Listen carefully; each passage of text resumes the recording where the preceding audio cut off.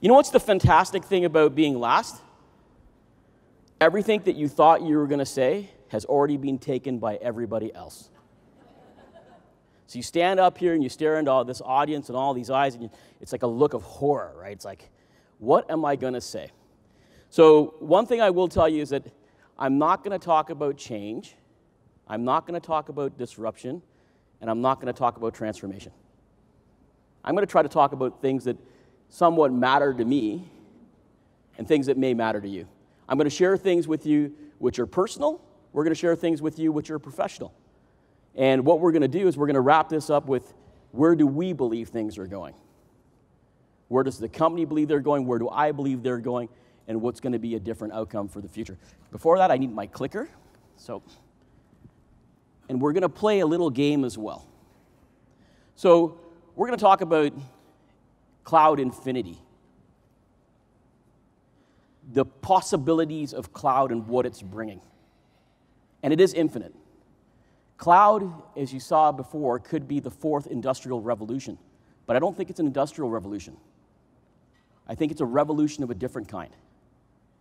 This technology and the ubiquitous access around the entire world to every human being will change things everywhere. Now, I said change once, but it's going to be permanent. So you saw that description that you just saw from Jim about the little square. What has the little square done? It's allowed every small merchant in the world to operate like a big merchant. What's it connected to? It's connected to the internet. It's connected to the cloud. So this is doing something significant in the way we work, the way we behave. Cloud will create infinite possibilities.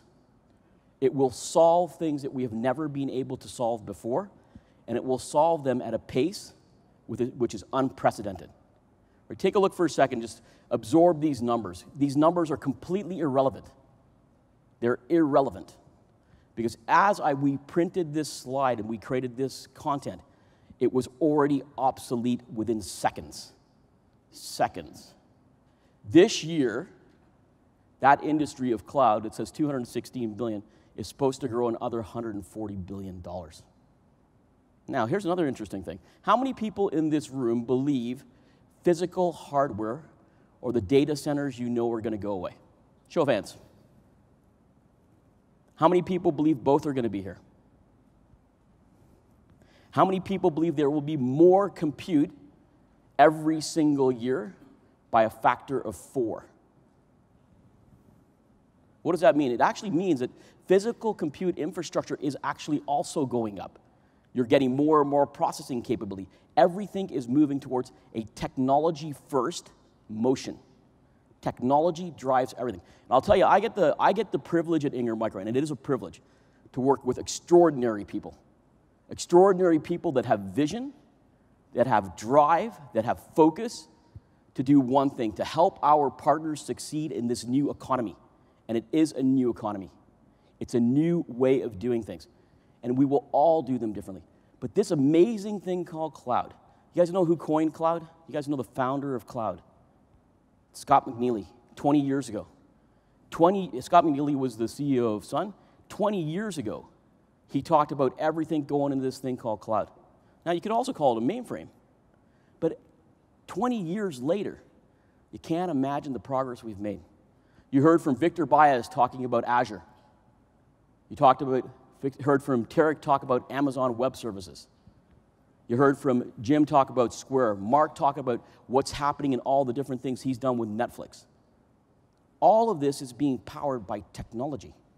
All these new business innovations, all these new business models are happening at unbelievable speeds. Why? Because technology has become available in unlimited quantities to every person on the planet. And why are we optimistic? We're optimistic because look at that number on that one side, mobile. 7.9 billion mobile devices. I actually carry one. I carry this one, right? I have an iPhone. I have another one somewhere, but I've lost it probably. I have a BlackBerry. Anybody else have a BlackBerry? Anybody that has a BlackBerry, I'm going to give them a battery. Does anybody have a BlackBerry in the room? There's two. We're going to give you, keep your hand up. Somebody's going to give you a battery because you're going to need one afterwards, yep? The good thing about BlackBerry is actually becoming what? A software company. They're doing business a different way. So software is going to become important. Platforms are going to become more important. You've heard about these things. Cloud's going to be important because it's the underpinning of all the things that are happening. Everything else that you see is an adjacency. And those are opportunities that are being created by your participation in this new thing called cloud. You could call it the cloud economy. The other thing I'm going to talk about a little bit today is what's called ADIA. What's this? It's not attention deficit disorder. All digital is awesome. You know who coined that? My 12-year-old daughter coined that. And I'm going to show you a video as well that hopefully inspires you, that my 12-year-old daughter did in 20 minutes. 20 minutes. Can anybody in this room create a video in 20 minutes? 20 minutes. And I'm going to show you, it's a production-level video created by a 12-year-old that has been viewed and sent around what's called a school loop, viewed by almost 200,000 people already. Wow. And it's for a cause. It's for a cause. This person has a passion and a belief. It's a new generation of people. These are the things that we have the privilege in our time to be involved in. These are the things that we have a privilege at Ingram Micro to help you succeed in, right? Now we're going to play a little game. We're going to play the Wheel of Fortune. And we got it to spin. The Wheel of Fortune. Let's talk about what's really happening here in terms of megatrends. You see that little number at the top, 205 million emails sent per minute. That number's also wrong, by the way. It's already gone up to 250 million emails sent per minute. Somebody in the audience, take a shot. Whoever answers the question gets one of these really nice, small, microscopic batteries that will charge your phone for an entire recharge. How many emails get sent every 5 minutes? First person. 1,250,000,000. Give that guy a battery. How many get sent every 5 minutes?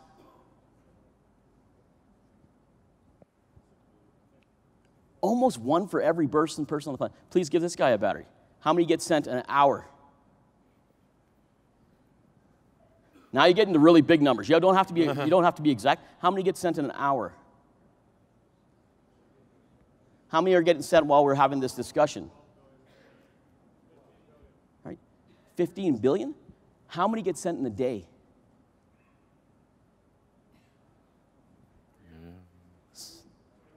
Say 360 billion get sent in a day. That's mails, guys. How many of those do you actually read, Paul? All of them.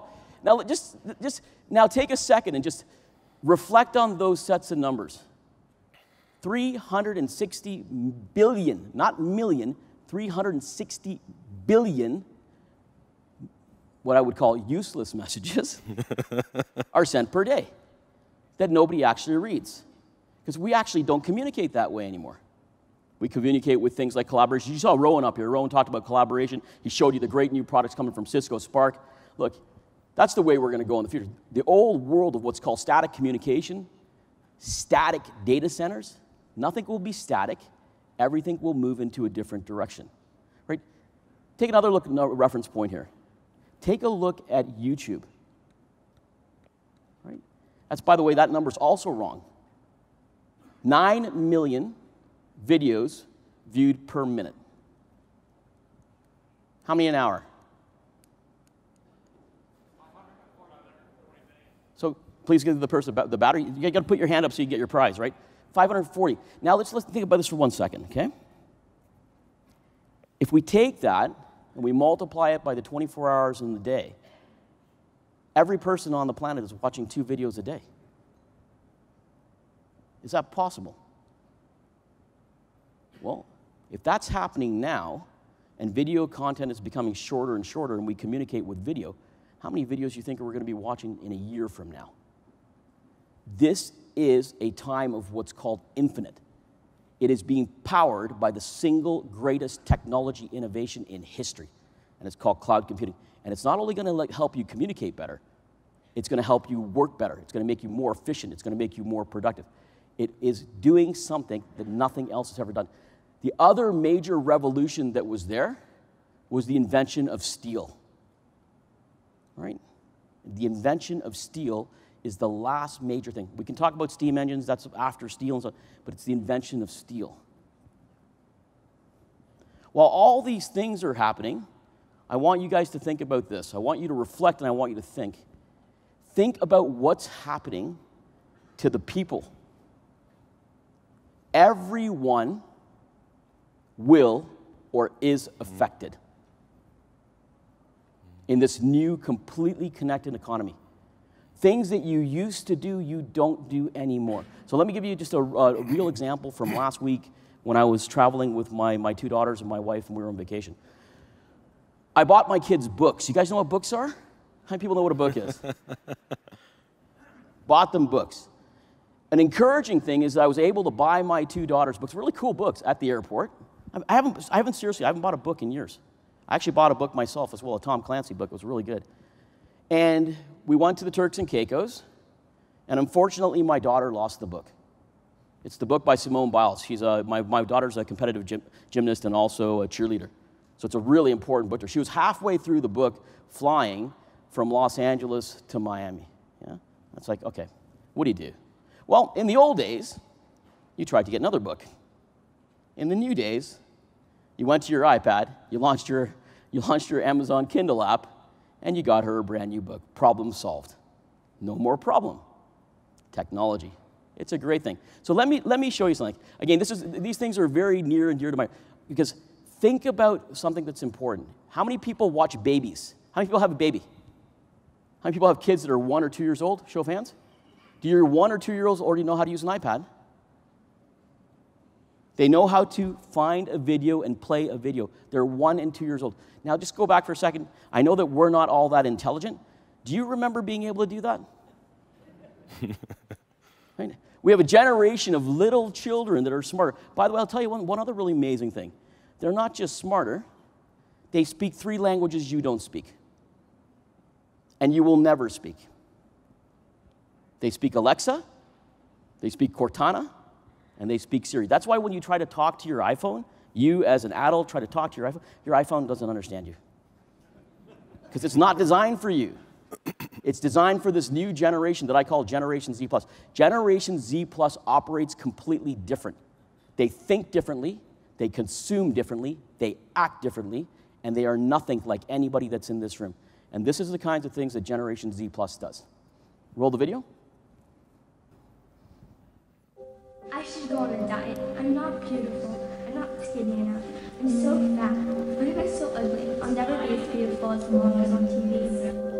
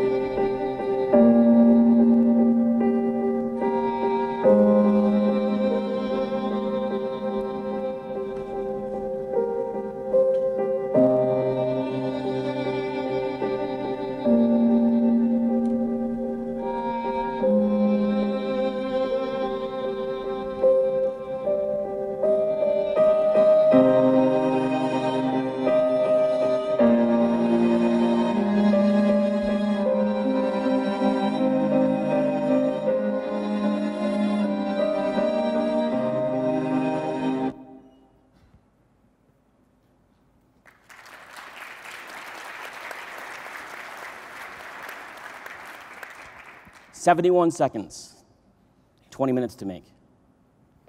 And you change the lives of hundreds of thousands of people. That's the new generation. And all this stuff is being powered by digital, right? It's about the digital journey that we're on. But just think about it for a second. Take a minute. By the way, the scale that she was standing on is a digital scale that connects to an application phone. And the reason she made that video was to help one of her friends. This digital journey has 3 major components that are happening. today. It's around digitalization for employees. It's about digitalization of processes. And it's about digitization of customers. And it's all happening. It's a mega trend. Everything we know that was conventional will become digital. The way we consume things is changing.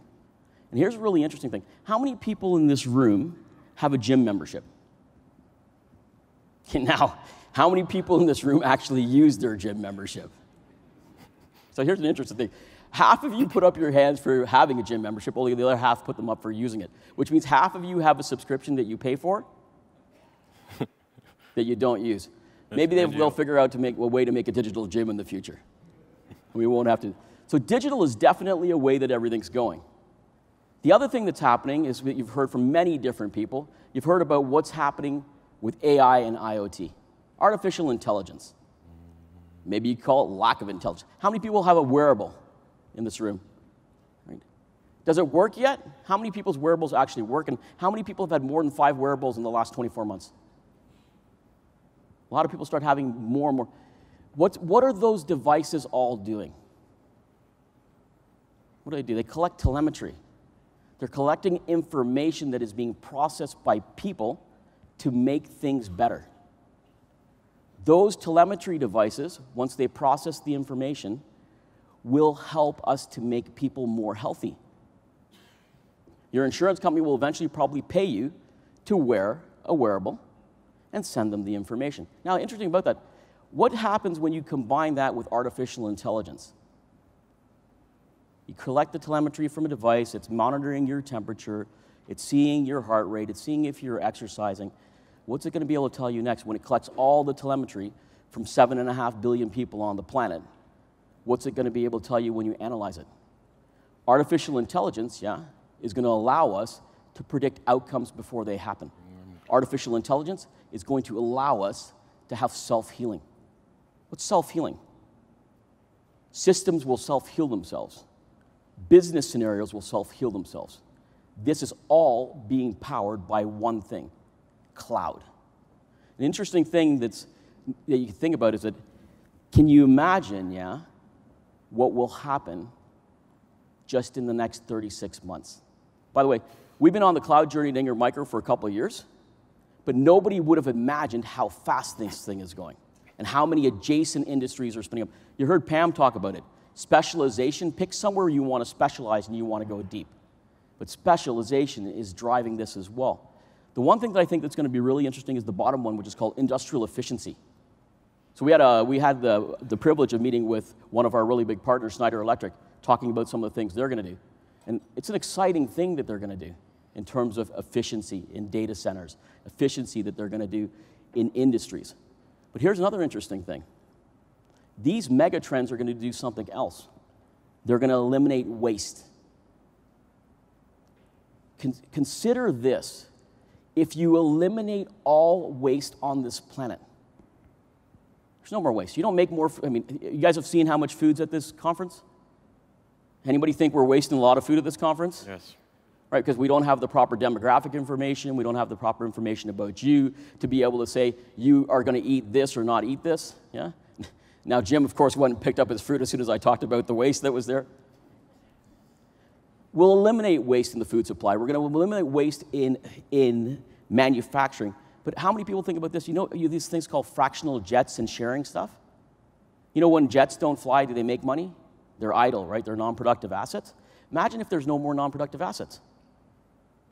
These things are happening. They're being powered by this backbone called cloud. And the other really interesting thing is what I call self-everything, autonomous. Right?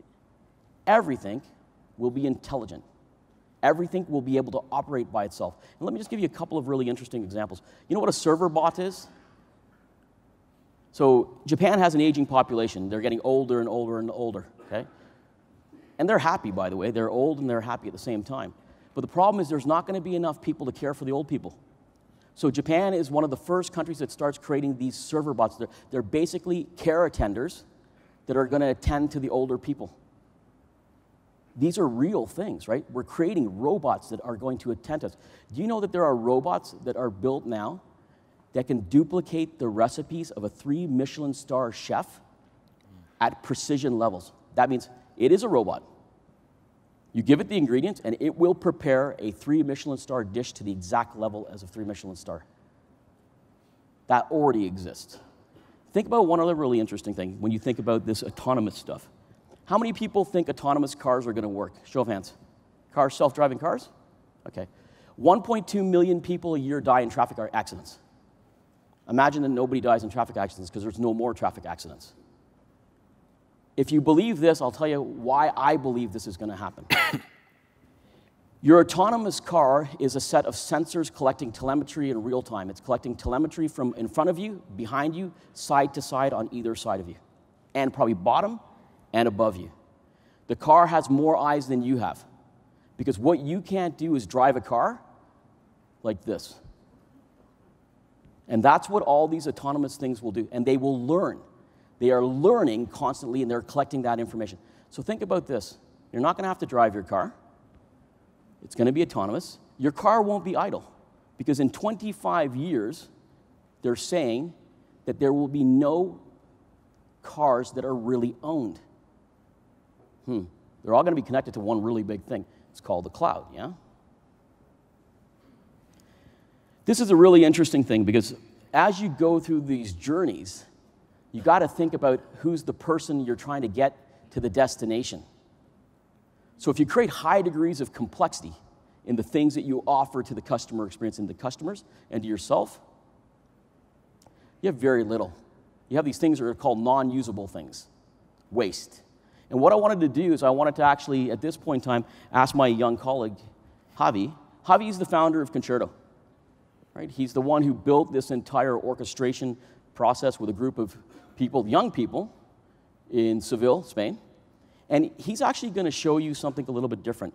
Yesterday, we showed you creating a server. He's going to show you, in the simplest form, how he is going to build a data center. He's going to build a data center in multiple countries, multiple geographies, with multiple hyperscale players, and he's brave enough to do it live. Okay? Javi, over to you. Okay, well, thank you very much, Nimesh. So actually, I'm actually going to do it live. I hope it works. I hope I don't have the demo effect. Plus, my hands are a little bit cold because the room is pretty cold. So what we're going to do is we're going to actually build a virtual data center, and we're going to add capacity to that virtual data center. So to do this, we're going to leverage a technology that's called Kubernetes. I don't know how many of you guys know what Kubernetes is. A raise of hands. OK, so at least we got a couple of people who know what it is. So Kubernetes is a tool that allows you to create a virtual data center and to add dynamically capacity to it, OK? So what I'm going to do right now is I'm going to deploy this virtual data center, and I'm going to deploy in different cloud providers, as well Nimesh said, and with different hyperscalers. So let's go and let's do that. OK, so one of the things that to do this is if you had to build your own data center, it would actually take you a couple months to get the approvals, to actually get the physical layout, and to actually build it. To do it in the cloud is actually very complicated. What we're doing right now with Concerto, if I had to do it without this tool, it would take me literally a week. Okay, so what I'm going to do is I'm going to add capacity. In this case, I'm going to deploy in the US. I'm going to use AWS, and I'm going to deploy it in Virginia. So you're able to see all the specific data centers that all of the hyperscale providers have? Yes. Okay. So we're going to add a capacity there. So we did it in the US. Now we're going to do it in a different hyperscaler in a different region. So this time I'm going to do it in Europe. I'm actually going to do it in Azure. And I'm going to do it in Azure. I'm going to do it in Western Europe. And I'm going to deploy it there. And actually, we're going to build this virtual data center across the entire globe, using different cloud providers. So imagine you, from your desktop, will be able to build a virtual data center all around the entire world. By the way, he's going to do this in 5 minutes. So as we're talking, I'm going to deploy this one, the one in Asia. I'm going to deploy it in Azure, because Azure has a good Asia data center. And now I have to use the last region, which is Latin America. So I'm going to deploy in Latin America, and I'm going to do it in Amazon. And here. So far, we haven't sent technicians on planes to all these different places. He's sitting at his sofa, he's very, very comfortable, and he's doing something that used to take months or years to do. So in a couple of minutes, well, actually it usually takes about 10 to 15 minutes, depending on the hyperscaler, we'll have an infrastructure very similar to the one that we have right here that I did this morning. So now think about this. If you're able to deploy technology this quickly, and you're able to utilize it this quickly, what happens to your ability to execute things? So what do you think's next? You're going to add some more providers into this? Yes, we're gonna right now. Right now it's working with Azure. In a couple of months, it's going to be working with AWS, and we're going to also put IBM Bluemix. And also, if you have your own private cloud, we're also going to be compatible with VMware and OpenStack. So you'll be able to add your own components as well. So I think that's the demonstration of how technology is innovating, how it's driving a different way that we're going to consume. Thanks, Javi. Thank you very much, Nimesh.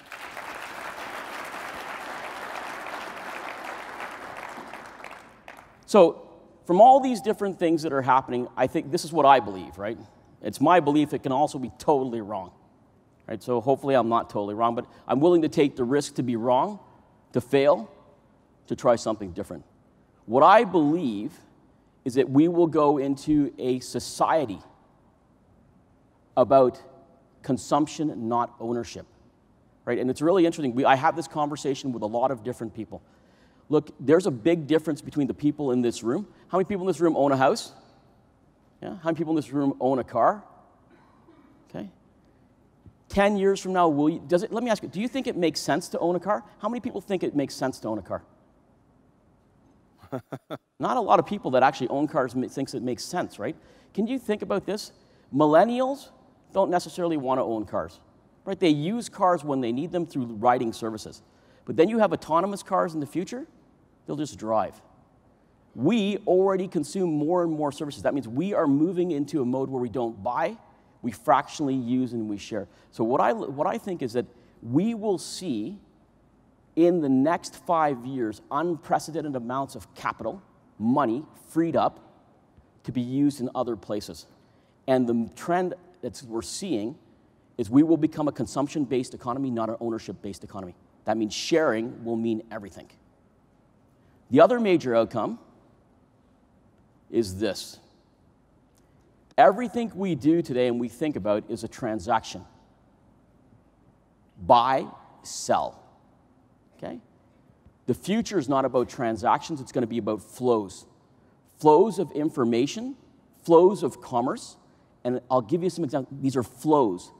The interesting thing about flows is they're very difficult to intercept. You can bend them, but they're very difficult to stop unless you do something very, very, very, let's say, intrusive. Think about a couple of things. This is a really interesting one. A flow. Your meals for the week. How many people know Blue Apron? Pretty interesting thing, right?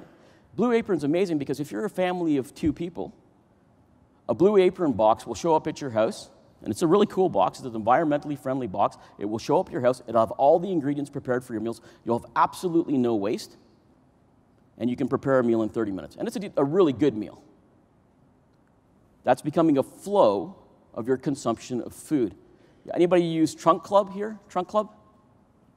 Okay, Trunk Club's where I get my clothes. They actually send me a bunch of clothes in the box. I keep the ones I want, and I get rid of those, so I don't shop. My flow is my wardrobe. These things are changing radically. Now, but imagine this. In these flows, you keep what you want, and you discard the other things that you don't need.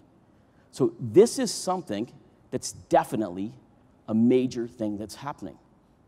The other major thing that's going to be really important for us as a society is cybersecurity will become enormously important. Right? Your personal data, your life, your family's life, because everybody, if you can't steal physical goods, because ownership doesn't matter anymore and consumption does, what are you going to do? You're going to start to go after the data that's going to have the value. And let me give you a couple of really interesting points. The market's estimated to be $1 trillion. But before I get there, think about this. You guys know about ransomware? Who knows about ransomware? Anybody here experienced ransomware so far? Experienced it? Pleasant experience or bad experience? Bad experience, right? Depends on what's, as my colleague says, it depends on what side of the equation you're on, right? This is when somebody takes ransom of your data. They encrypt it, you're stuck, and you pay them. Now, here's a really interesting thing. The one thing I want you to all do before you leave here is, if you're not using cloud backups to back up your clouds, make sure you use them. Because you still need a backup of your data somewhere else.